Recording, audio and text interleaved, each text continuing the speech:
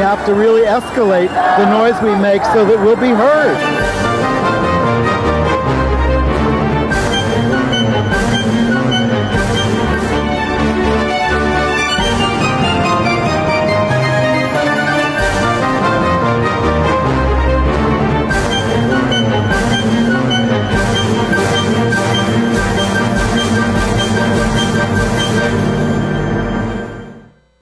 Welcome to Gay USA. I'm Andy Hum. I'm Ann Northrup. I've mostly fixed the sunshine on my face problem, but we'll see. We'll see how the sun moves today. Keep an eye on it. Yes. In the news, a federal judge in Texas has ruled that anyone with any kind of religious excuse can discriminate against LGBTQ people, including in the private sector. They just won't stop. But we have more LGBTQ wins in last week's elections, including now a majority of the Salt Lake City Council and 2 conservative Republicans on Staten Island in New York. The U.S. naval ship Harvey Milk was christened in San Diego, and we have pictures. And really the worst news of the week, 2021 is now the deadliest year ever on record for trans and non-binary people. And then this story from Norfolk, Virginia, where lesbian moms came to the aid of their daughter and were gunned down by her boyfriend. A male student was elected homecoming queen in a town in Missouri, and he has quite a message for the haters. Trouble for the artist who drew the Superman kiss, the gay bisexual Superman. And repression in China continues, and the LGBTQ group there has shut down. Mysteriously. That Bulgarian presidential candidate was arrested for assault on a lesbian leader and on the LGBT community center itself with 10 of his thugs. And as we head back to the theater, Andy will review Trevor, the musical, off-Broadway, and we'll tell you about the new documentary Mayor Pete premiering this week on Amazon. So, in Texas, the infamous federal judge Reed O'Connor, who was appointed by George W. Bush and beloved by Trump, he ruled that private, for-profit businesses do not have to abide by laws banning discrimination based on sexual orientation and gender identity if they claim it would clash with their religious beliefs or deeply held beliefs. The ruling also permits religious groups and nonprofits to discriminate, allowing them not to hire LGBTQ people and to fire them if they're discovered. The case was brought on behalf of a management company owned by a Christian anti-gay activist, Stephen Hotsey. So, wow, this is where they're going with this, and they want to overcome the Bostock decision of the Supreme Court that says you can't discriminate in employment. Well, this is the same judge who has issued a number of rulings like this over recent years that has nationalized his anti-LGBT opinions, correct? Yes. Absolutely. I mean, you know, where does this end? I mean, what if a person has an honest belief that women are inferior, black people are inferior? It's my honest belief. Can I discriminate? He would say there's a difference.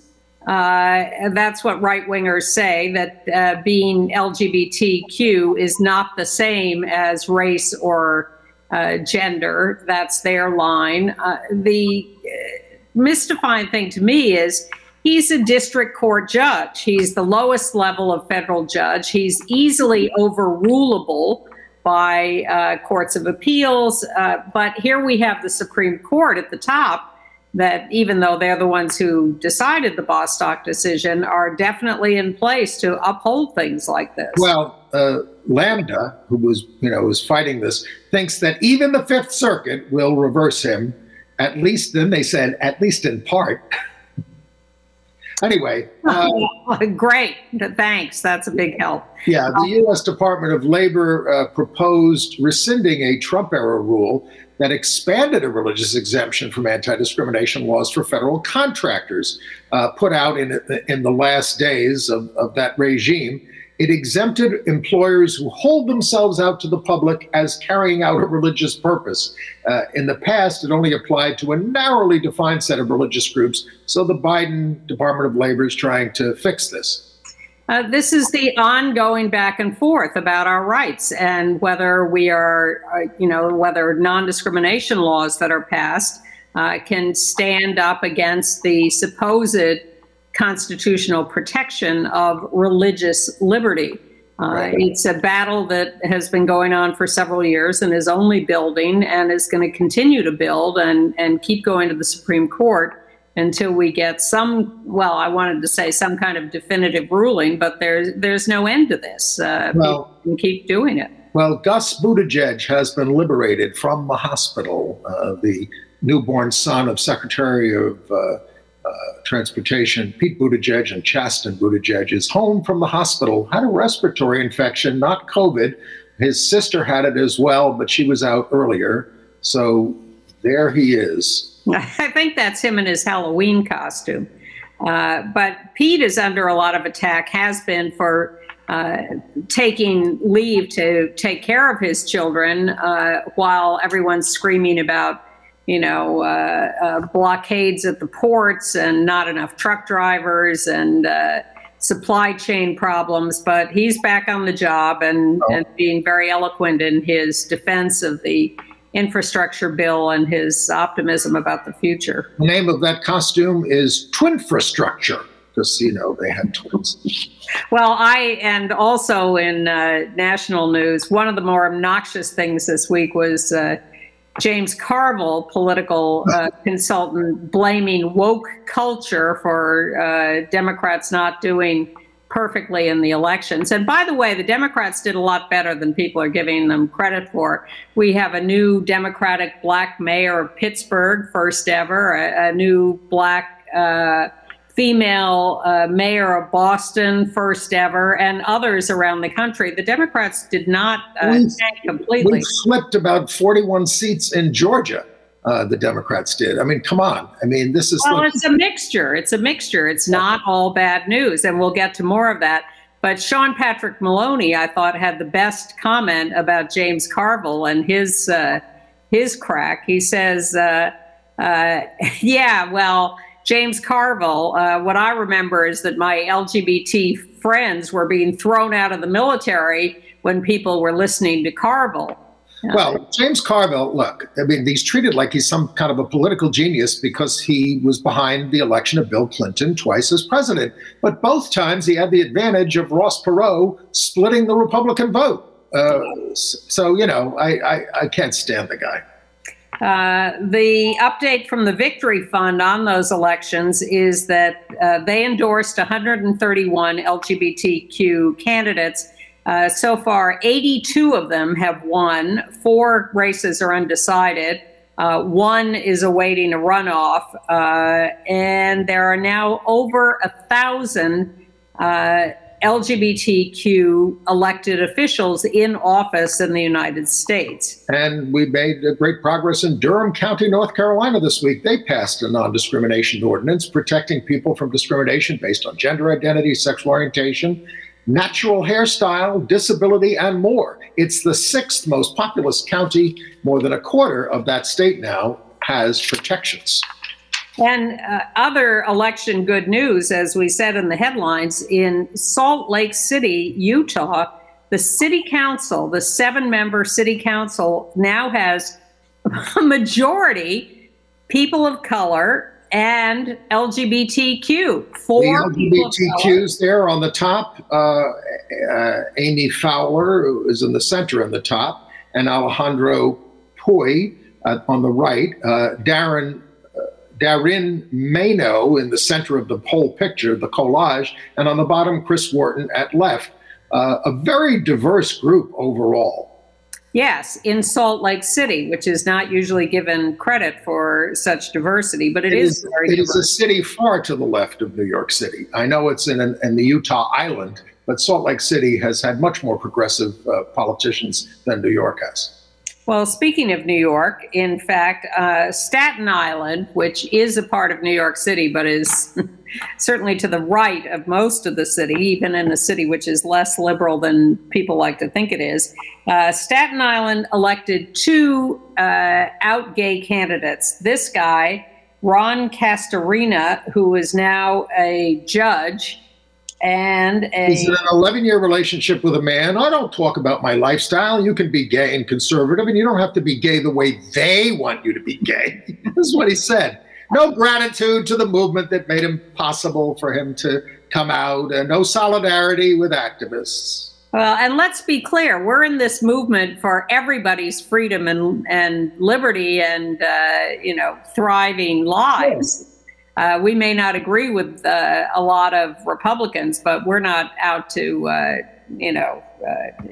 get rid of them. No, but they don't respect their elders. David Carr was elected to the city council, the first out gay council member from Staten Island. He says that this brings us closer to the day when identity politics no longer matters. Well, that would be nice. But in the meantime, how about addressing the ongoing discrimination and violence that LGBTQ people face? Yeah, I mean, the whole point is when you have groups of people who are discriminated against, you need to bring things up to speed. You need to highlight them, to legitimize them, and whether that's about sexual orientation or gender or race, you cannot ignore those characteristics when they are the basis of discrimination. Any more election news, Ms. Northrup? No, but we have more political news, one of which is the great celebration that was held in San Diego this weekend for the launching of the U.S. naval ship Harvey Milk. There it is. And I think the most exciting thing was the presence of the Secretary of the Navy. Yes, this is Carlos del Toro. That's him there. He said the Secretary of the Navy needed to be here today, not just to amend the wrongs of the past, but to give inspiration to all our LGBT community leaders who served in the Navy. For far too long, sailors like Lieutenant Milk were forced into the shadows, worse yet, forced out of our beloved Navy.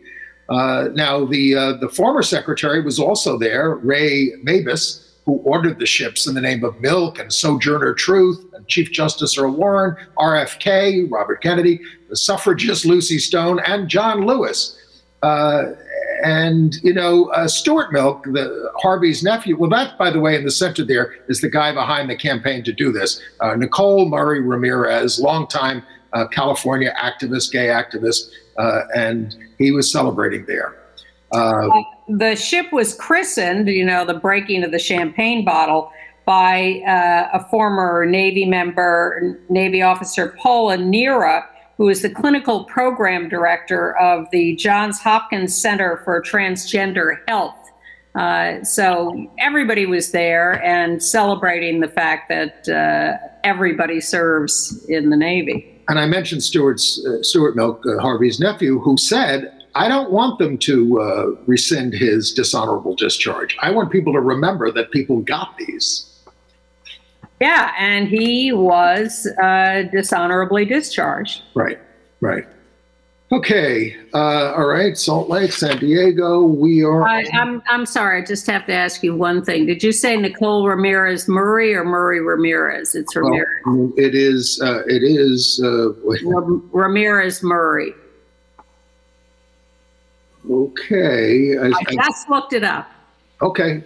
Thank you for the correction.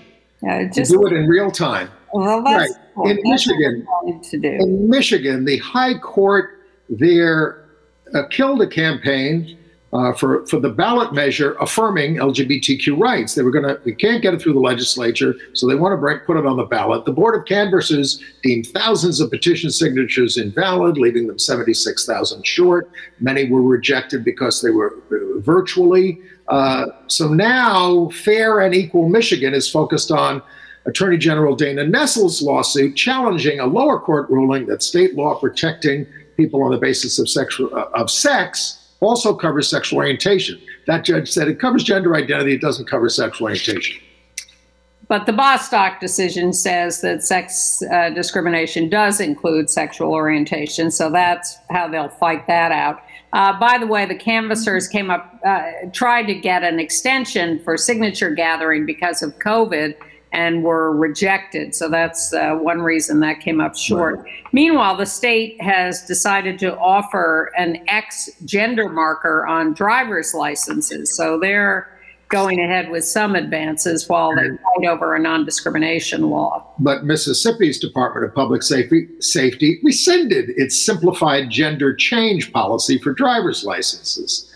Why would they do that? Huh? Why would they do that? Because they're mean. And San Diego, going back there, has banned gendered pronouns in city laws and policies. And a little tidbit about our friend Arizona Senator Kyrsten Sinema.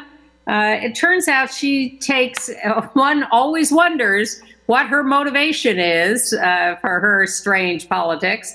Well, one may be that she gets donations from the anti-labor companies that run pyramid schemes like Amway and their affiliates and the DeVos family. She is a piece of work and will be primaried in her next outing. I believe she will. All right. So and we would be remiss, I think, not to note the workings of the log cabin Republicans who held their annual. I wasn't going to mention it. Go ahead. Well, I'll mention it just because I want to keep track of them. And so people know what they're up to as they claim that they're doing LGBTQ work. They moved their annual dinner from Washington, D.C. to Mar-a-Lago in Florida so that they could honor Melania Trump with the Spirit of Lincoln Award, and Rick Grinnell and Ronna McDaniel and is the old man there? He dropped in on a Rick Grinnell event in his golf clothes in the afternoon, but there's no report that he showed up at the actual dinner. It's a class act all the way. And let me just check one thing. Okay, move on. Okay, well, in Dallas, the trial is underway in the 2019 murder of trans woman Shynal Lindsay, indicted. Chanel. The family pronounces it Chanel. Chanel. Indicted there on the left was Ruben Alvarado, who was 22 at the time, choked and beat her to death and dumped her in White Rock Lake. Chanel's cousin, Tamaya Lindsay, was overcome with grief, hopes the trial will provide answers as to why this terrible crime was committed. In Centralia, Washington, Ricky Atamuro, also known as True Starlet, 39 years old, Latinx trans woman, shot dead, the 44th murder of a trans person in 2021. She was a beloved advocate and drag performer, 39 years old, and it's an advocate for 20 years. A suspect has been charged, evidently her partner. This is regarded as a case of domestic violence. Her boyfriend, 28, shot her 5 times at home next to her 6-year-old son. Well, a horrifying domestic incident, if you want to call it that, out of Norfolk, Virginia. A 19-year-old man shot and injured his pregnant girlfriend. And then, maybe we should run the video report so that you can see what happened. Well, days after a shooting rocked the Young Terrace neighborhood in Norfolk, we are learning more about the victims and who the community describes as heroes. It was on Wednesday night when police said a 19-year-old suspect shot at one woman on Whitaker Lane, but when others tried to help her, the Norfolk Police Chief Larry Boone tells us the gunman fired shots at those 4 women as well. 3 of them died before medics could get there, and Angelique Arentock spoke with their loved ones earlier this afternoon who have a message for the community. In the calls for change are calls for justice. We want justice served for all 3 of the victims. Norfolk police identify Nicole Lovewine and Deetra Brown as 2 of the women killed in Wednesday night's mass shooting. The longtime couple was always seen together. Lovewine's sister and mother hold on to the good times they shared. I'm gonna miss them days. But they're always gonna be in my heart. I have good memories to look back at. Days together. Lovewine had 4 children. According to an eyewitness account, the pair tried to help Lovewine's 19-year-old daughter after her boyfriend shot her. And, you know, it cost them their lives, but I don't think they would have that any other way. Annette Stone owns 37th and Zen, a bar in Norfolk. I feel like there is a trail of broken hearts left behind because we all love them so much. Lovewine and Brown were regulars here. Brendan Mulligan is general manager. They enjoyed the dancing. They enjoyed singing karaoke. You know, they enjoyed the shrimp night. They just enjoyed being around everybody. They were great people to be around. 2 young terrace neighbors also tried to help after what unfolded Wednesday night, but police say the suspect turned his gun on them too, injuring a 39-year-old and killing Saida Costine. She was the best mom. She was my best friend. It was always us first. She never stopped fighting. Never. No matter what she went through, she never gave up. Costine leaves behind 6 children. One of her daughters, Sierra Ellerson, tells us her mom died a hero. She was just perfect.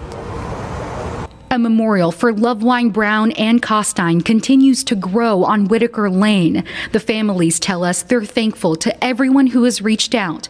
They are still planning their funerals. In Norfolk, Angelica Arentalk, 13 News Now. Please. So if it wasn't clear from that, the perpetrator, or the alleged perpetrator, if you want to say that, Ziante Palmer, was the boyfriend of this young woman, 19. They're both about 19. And it was the girlfriend's mothers that came to try to save her. She was shot and injured, but he shot them execution style. Yeah, he killed the mothers, the lesbian couple, and another neighbor who tried to help. And it's just a terrible, terrible story. Awful, awful. Yeah. They were beloved members of the community. Yes. And then we're in Greenville, South Carolina. Marquisha Lawrence, a black trans woman, 28 years old, killed in her residence on November the 5th. It appears she was involved in an altercation with one or more individuals, but this would be the 45th trans or non-binary violent death this year. She worked as a cook, residential aide, and dancer. Her mother said that she had an infectious smile and a heart of gold, and her death makes 2021 the year with the most recorded murders of trans people so far. And these, of course, are the murders that we know about. We have 2 months left in the year. We have already surpassed the 2020 record total. These murders just keep climbing. Her mother also said that Marquisha said to her, I've not always been the best I could be, but thank you for caring enough to still be here for me. These stories of these families that are so loving and close, and the loss of these young lives is just absolutely tragic and terrible for us to have to report every week. And they've always gone on, but now we know about them because these people were misgendered in past years, and now we know about them. In Corvallis, Washington, a trans woman was— Corvallis, Oregon. Oh, sorry, Oregon, apologize. Trans woman was beaten senseless at a 7-Eleven where she worked, then contracted COVID in the hospital. 3 were arrested and charged with a hate crime.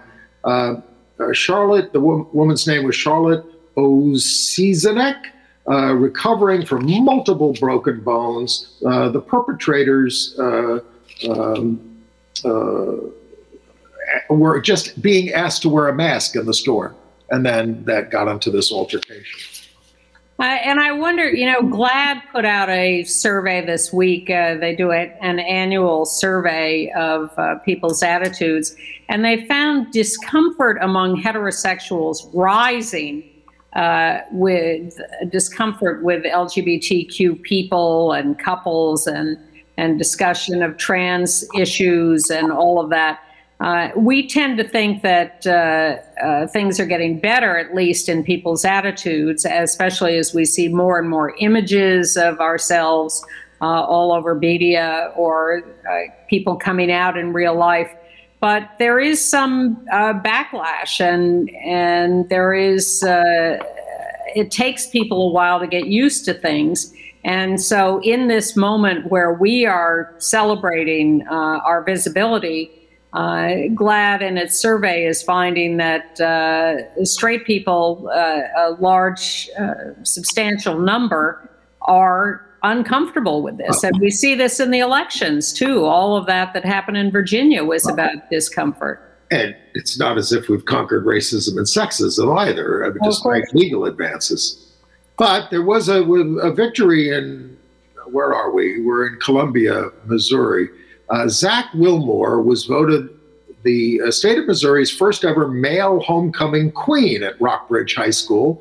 He identifies as gay, and he asked his TikTok followers whether he should run for king or queen, and they told him queen would look prettier on the sash. The announcement of his victory has more than 4 million views and almost 1 million likes. But when one viewer criticized him for taking a little girl's dream away, Wilmore fired back on TikTok. Before I start this video, let me just put on my crown that I won fair and square because homecoming is quite literally a popularity contest. A lot of your guys' main points in the video of me winning was that I was stealing some little girl's dream, quote unquote. It was some little boy's dream too, and that little boy was me. You guys are hiding your hatred and homophobia in a thick layer of fake empathy. I'm still friends with all the candidates who I ran for homecoming royalty, which for the record, there are boys and girls both running. There could only be one winner. It could have been a straight girl. It could have been a straight guy. It happened to be me, which is fine. The problem is you guys commenting hate under my video and your inability to let things change. People were happy for me. You guys weren't because of your fixed mindset. Now that that's settled, let's move on, okay? That's why I decided to be called a queen instead of a king when they announced me for homecoming royalty. Quite honestly, it was an Instagram poll. I was like, should I be called a queen or a king? And everyone was like, queen would look so much prettier on the sash. I was like, you guys are so right. So that's what I did. Why did I decide to wear a dress? I felt pretty in a dress. Gold is my color. We love it. Anyways, thank you guys for all the support under that video and the support for me in general. I really do appreciate it. And for all the haters on my page, thank you guys so much for boosting my video. Because of you guys, I have an interview with NBC. We love, love, love it. I'll see you guys on TV. Kiss, kiss. I love you guys so much. Should we have him guest host the show? Zach's adorable.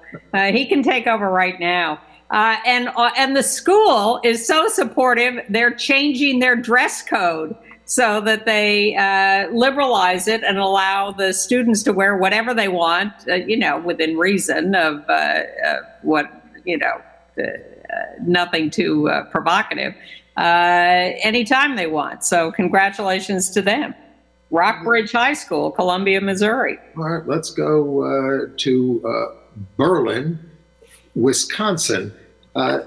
After allegations that Lucas, a trans student who identifies as male, was assaulted sexually multiple times in the school's restroom, 50 students walked out in protest. Now, days later, the police investigators said there's no evidence of an assault against Lucas that took place, but... Well, the police are saying no evidence of an attack, but Lucas is saying, look, they told me to pull down my pants. They've been harassing me with, you know, homophobic language. They've been cornering me. So did they physically attack me? No. But did they attack me emotionally, mentally, humiliate me, tell me to pull down my pants? The school supported him and reported this to the police. And the police are the ones who are saying, well, you know, they didn't beat him up, so whatever. But the students are saying, look, there's a whole history of homophobia in the school. And they walked out in support of Lucas. Well, the whole government of Tennessee is torturing a poor trans boy, Luke Esquivel, 14 years old, at Farragut High School in Knoxville.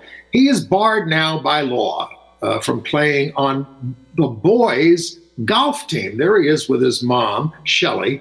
He's filed a lawsuit with the ACLU to overturn that law. He's got the support of Shelley, his mom. Tennessee also bans gender-affirming care for transgender youth. Ridiculous. Trust me, he could play golf without any problem to his fellow students. All right. And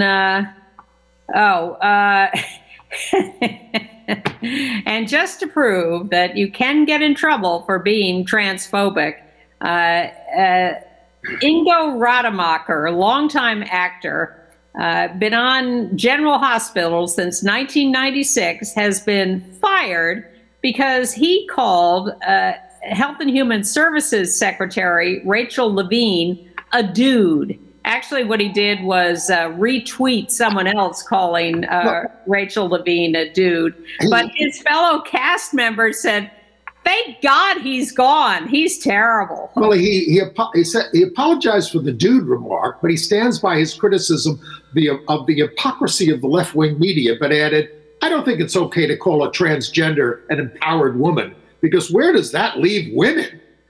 You know, you quit while you're ahead. You were apologizing, and then you backtrack. Well, this is why his fellow cast members are not shy about speaking up at their delight that he's gone. He says his transgender co-star, Cassandra James, is gorgeous, and that proves that he's not transphobic. And he lets his son wear a dress. And congratulations to General Hospital for having a trans actor on the show and for getting rid of Ingo. Now, we told you about the bisexual Superman kiss, right? The new Superman. The police were dispatched to the homes of the illustrators because outraged fans are targeting them with threats at home and at the studio. As they said, it's a cartoon, folks. Perhaps you should calm down.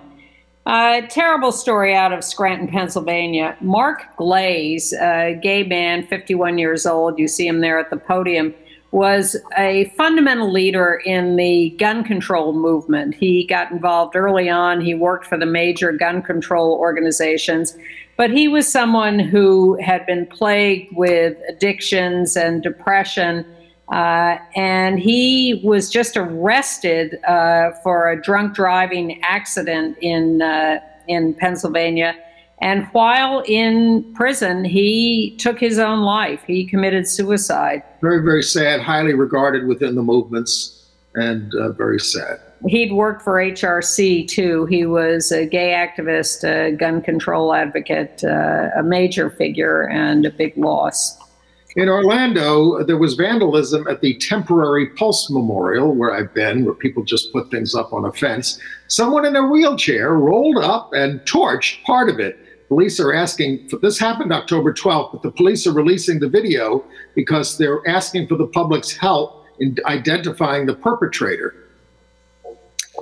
And with all these stories of violence this week and death and terrible stories, I have to say that the thing that also affected me enormously was something that happened 50 years ago that is now a movie running on Showtime, and that is Attica, about the prison revolution and uprising 50 years ago at the Attica prison in upstate New York.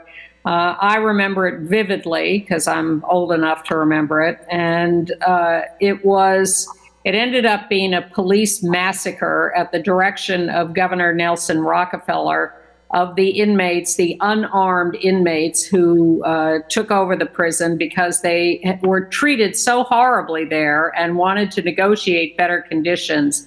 And so they held some of the guards hostage. And eventually the state just couldn't tolerate it anymore and sent in the police to massacre the inmates. And it is just heartbreaking would be such an understatement, but I strongly urge you, please watch the movie Attica on Showtime if you can. It's a Stanley Nelson film, terrific documentary maker. And really, and new footage that we haven't seen in 50 years, and a tremendously important document.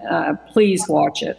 And please stop what they're doing in Kansas. The Goddard School District ordered 29 books removed from school libraries pending review, including Alison Bechtel's Fun Home, This Book is Gay by James Dawson, Genderqueer by Maya Kobabe, The Handmaid's Tale, stuff by August Wilson, stuff by all these authors, Toni Morrison. It's just, it's getting out of hand. Well, it turns out that what happens is that a parent complains and the school just automatically yanks the books and says, okay, we'll study these. We don't know what these books say, really. But we're just taking them temporarily while we study them. We're not going to trust the librarians, the professionals we hire to stock the shelf. No, some parent complains, and that trumps everything. And a good note to end this section, 2 conservative female rabbis married in Massachusetts. They appear to be the first conservative rabbis to marry as a same-sex couple. Congratulations to them. All right, international news.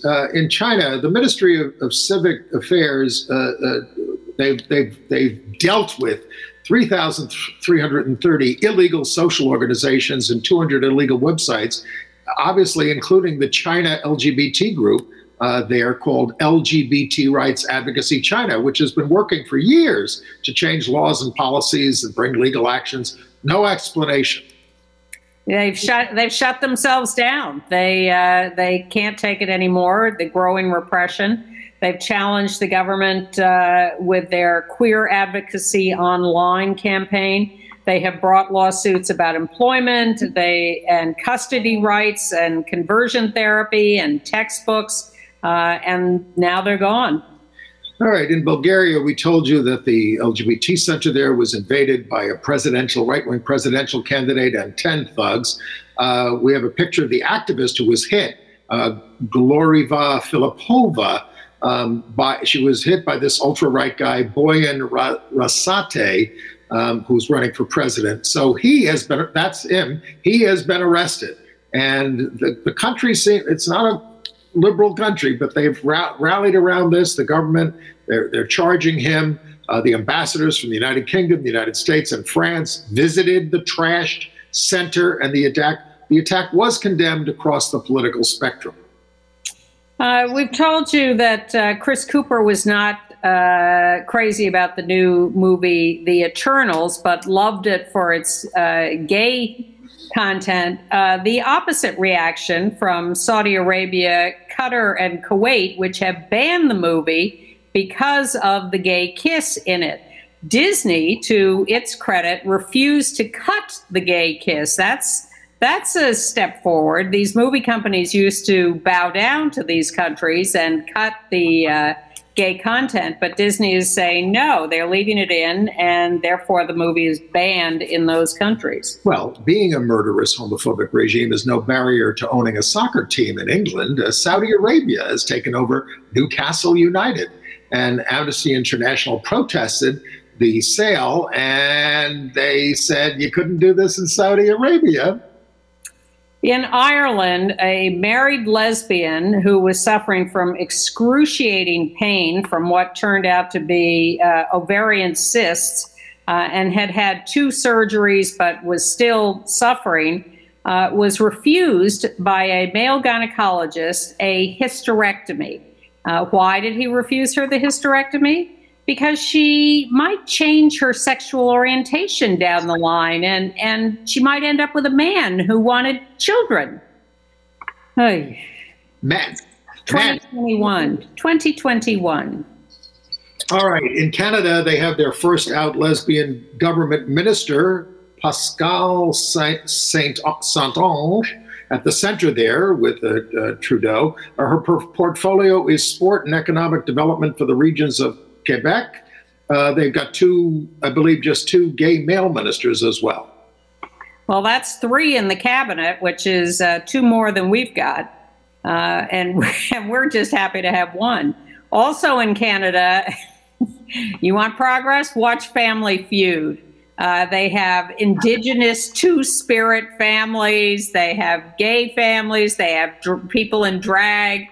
Family Feud in Canada is the place for progress. All right. In Liverpool, they are on the verge of approving the first statue of an out LGBTQ figure. This is the mock-up of it. Brian Epstein, who was the first manager of the Beatles. It was championed by the Brian Epstein Legacy Project. It shows him striding from his family store to the noisy, cramped cellar that was the Cavern in 1961, where the Beatles were performing.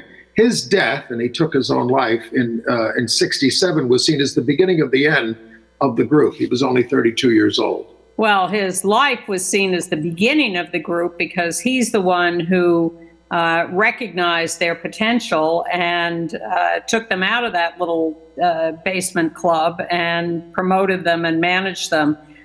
He was known as the fifth Beatle and was a very important figure and was only 32 when he died.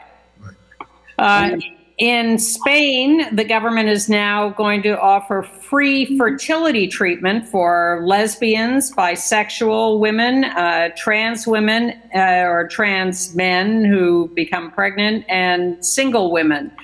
This is all under the government health program, which offers free fertility treatment, which has been limited to married straight women before this. Let's take you to the top of Mont Blanc, the highest peak in the Alps in Western Europe. The Pink Summits Group raised the rainbow flags there back on September 21st.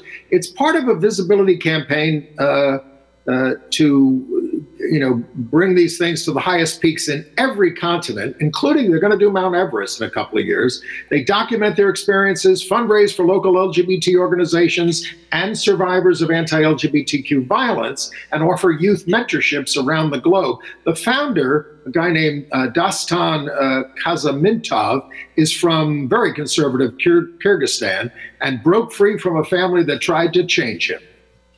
Looks nice up there at 15,000 feet. In AIDS news, are we ready to move on? Well, okay. You want to do South Korea and entertainment news. AIDS news. Don't forget our guest next week is Jim Hubbard from the formal name of it is the. Well, he's one of the creators with Sarah Schulman of the ACT UP Oral History Project. But he's going to, why have I lost my notes on that? But Jim Hubbard, who made the movie United in Anger, he's going to come be our guest next week. Tune in for that. More details in our show note previewing that. COVID deaths in the United States have now surpassed the total number of Americans who died from HIV/AIDS, which is estimated to be about 700,000. Now we've got 760,000 dead. But I'm very excited about this new treatment pill that is coming down the road very fast. First from Pfizer, that they seem to have the best version, a COVID treatment pill, which is a combination of a protease inhibitor. You've heard those words before. Invented in 1996 for HIV, combined with ritonavir, which is an anti-HIV drug. Ritonavir serving as a booster for the anti-COVID protease inhibitor. Low-dose ritonavir because it has side effects, but very exciting. Merck also has an anti-COVID pill, a treatment pill. Not quite as good results yet, but working on that. If we have a pill that is going to treat COVID, that is amazing news. Also, a study has proved that the HPV vaccine, the human papillomavirus vaccine, is 87% effective in preventing cancers, including anal cancers, particularly for gay men. Okay, and yet, right-wing radio host Dennis Prager said during an interview, during the AIDS crisis, can you imagine if gay men and IV drug users had been treated as pariahs the way we're treating the non-vaccinated now? Imagine. Can you imagine? It's inconceivable only to someone as ignorant and bigoted as you, Mr. Prager. Well, he was schooled very quickly online. Yeah, and did he repent? I haven't heard any response from him. Okay. All right, entertainment news. Well, I saw Trevor the Musical, based on the 1994 Oscar-winning short film. It really was a short film. It was like 16 minutes. It's about a gay Diana Ross-loving kid in junior high school that led to the founding of the Trevor Project, which is a national hotline for LGBTQ teens contemplating self-harm. The musical, that's a genuine 13-year-old there on the left, played by, that's Trevor, Holden William Hagelberger. It's really a breakout role. It's both sweet and it's true to the pain of being bullied for being different. Very energetic ensemble directed by Mark Bruni, choreography by Josh Prince, book and lyrics by Dan Collins, music by Julianne Wick Davis. It touches the funny bone and the heart, and it's the gayest show in town. Here is a sample. Every day's just a day that's been ticking away, leading up to the day of my destiny. Now it's all taking shape, soon I'll finally escape every day of this middle school misery. I've gotta keep on going to know where I'll be. And there's no one to follow there except for me, 'cause all I am right now is right now. All I am right now is right now. All I am right now is right now is right now. I know I am on and on and on and on and on and on and on and on and on, and I'll be on and on and on and on. And let's go on. So let's go on and on and on. So let's go on. Let's go, let's go, let's go. Let's go on with the show.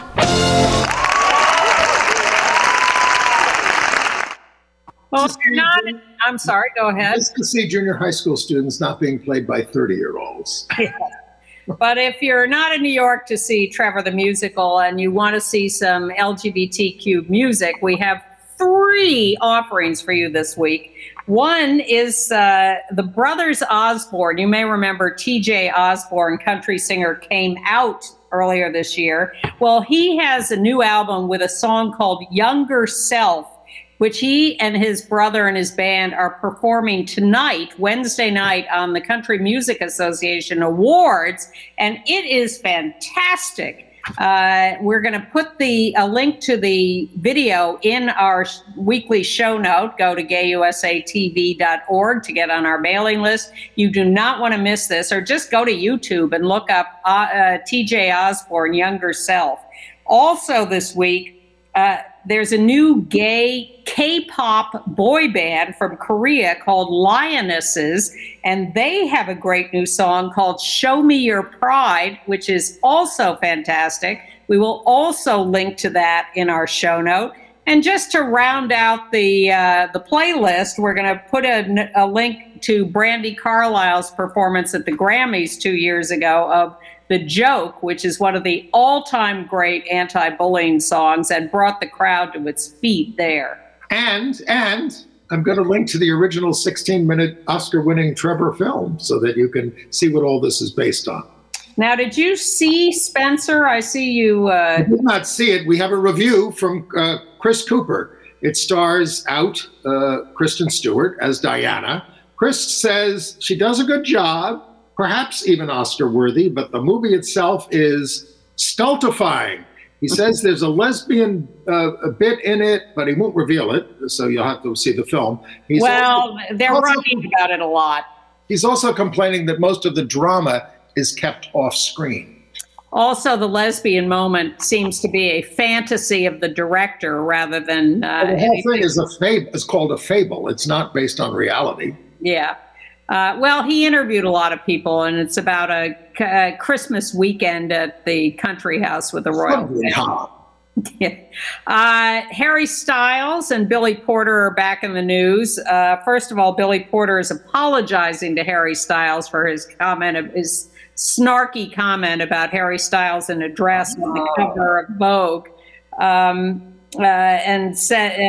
Billy Porter says, well, it wasn't about you. It's about the erasure of people of color who contribute to the culture.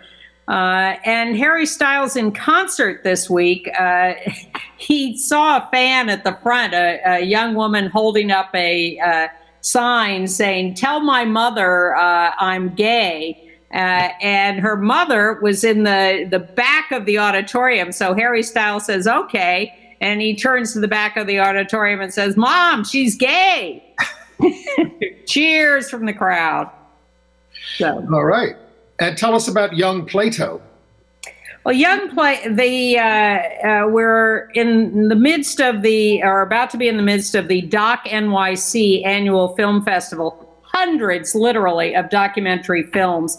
And I saw one that I thought was just fabulous that is playing this Sunday and Monday at the Chelsea Cinepolis Theater, Young Plato.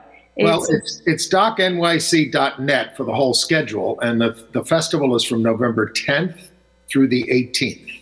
And this is about a different approach to schooling young elementary school boys in Belfast, Northern Ireland, away from violence, with a teacher who teaches philosophy, Socrates and Aristotle, and has the most gentle approach to addressing conflict between these boys. And he's a big Elvis fan, so you hear a lot of Elvis in this. And COVID comes into it, and the violence is heartbreaking in Northern Ireland, and their difficulties in rising from that. Very, very affecting film. Also, there's an LGBT film, Colors of Toby, from Hungary, about a young trans teen, also playing at Cinepolis on Sunday. But you can see that one online too. Colors of Toby, Tobi. And speaking of Belfast, of course, that's one of the top tipped films for Oscar. The Kenneth Branagh film about his growing up in Belfast and his family leaving. I'm looking forward to that as well. Well, at the New York Film Festival, they showed Mayor Pete, the documentary, and now it's going to be on Amazon Prime as of 11/12 by Jess Moss, who spent 11 months with his subject during his campaign. And Buttigieg, only came out publicly at the age of 33 in 2015 while he was mayor of South Bend, Indiana. The film deals with him struggling with how to integrate that into his public life with Chasten by his side. Trailer, please. Anything you want to make sure that I ask him? You spent so much of your life hiding who you truly were. Did you feel like you were able to be your true self on the campaign trail? A hometown boy who went to Harvard and became a Rhodes Scholar, only to return to the city where he grew up. He's also a newlywed. I made Pete promise that we would have fun. This is the only chance you'll ever get to vote for a Maltese-American left-handed Episcopalian gay war veteran, Mayor Millennium. It's a leap going from being a mayor to being a presidential candidate. But I realized I had something to offer that was just different. When I talked about coming out, that was for everybody who's tried to figure out how to be who they are. The challenge, of course, is how do you master the game without it changing you? A developing story. One candidate is dealing with a crisis back home. There had been an officer-involved shooting. Get them off the streets! You looked a little too green, like you weren't ready. Are you saying things that project the right kind of warmth? Are you connecting with people? My way of coming at the world, the stronger an emotion is, the more private it is. I've never met someone who thinks so deeply about what he can do for other people. You're going to tell every single gay kid in this country that it gets better. You're looking at someone who, as a young man, wondered if something deep inside of him meant that he would forever be an outsider. And now you are looking at that same young man, happily married, asking for your vote for President of the United States.